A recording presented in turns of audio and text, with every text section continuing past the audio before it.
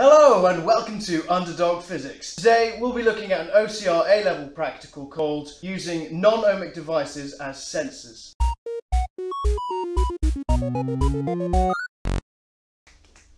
Right, there's lots of equipment needed for this practical, so I'll run through them as and when we need them.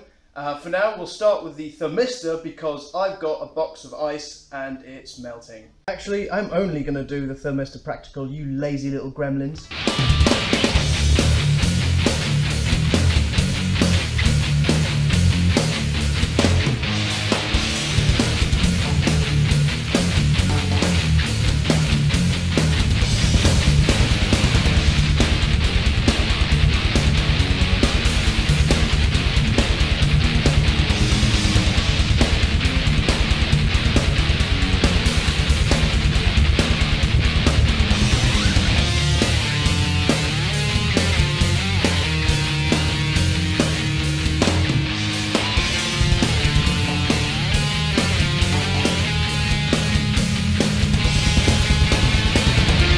So as you probably already know, thermistors and LDRs are kinds of resistors. So our sensor circuits are going to be based on the potential divider circuit. Here's how I've reminded myself of it, but here's a slightly clearer version.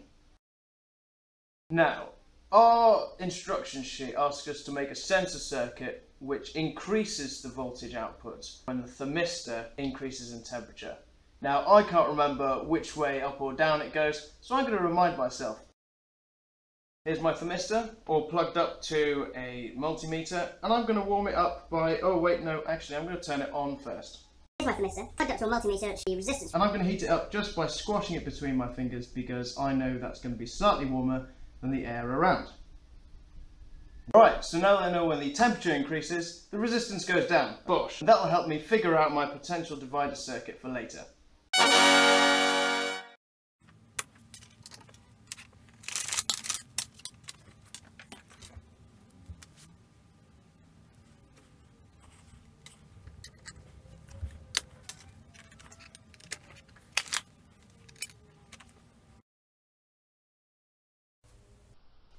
The practical sheet asks us to calibrate the sensor for temperatures of 0 degrees C and 100 degrees C.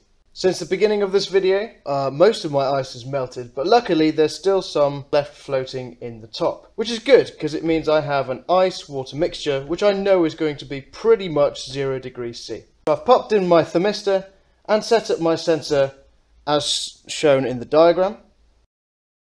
All that's left to do is to take a reading. Now I'll just boil the kettle to get that 100 degrees C water. Oh yeah! With our water now bubbling away merrily at 100 degrees C, I can take my second calibration reading. So this is a bit awkward. I forgot about the whole water conducting electricity thing, so my readings are wrong, but I have the time to redo them. In order to go around this rather inconvenient loophole, shall we say, I recommend just before you take your reading, take it out. And for our final reading of the ambient room temperature, I'm just going to leave it to hang out in the air.